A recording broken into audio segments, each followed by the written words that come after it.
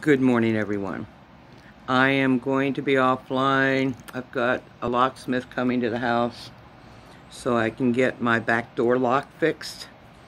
Last night when I went to lock it, something clicked and it doesn't lock anymore. So I had to jimmy rig it so nobody could get in while I'm sleeping. And I got the locksmith coming today.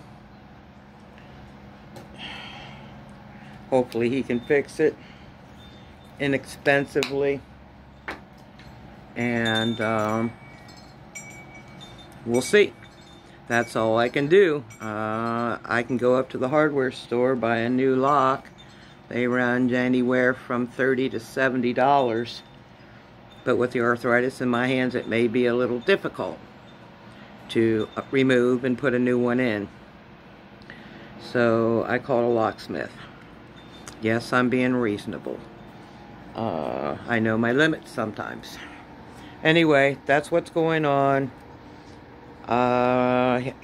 He's supposed to call here in a few minutes and give me his estimated time of arrival, and then I will let him in, take care of the problem, and be able to sleep safe at night. Love you guys. You guys are totally awesome. Please be safe out there. God bless.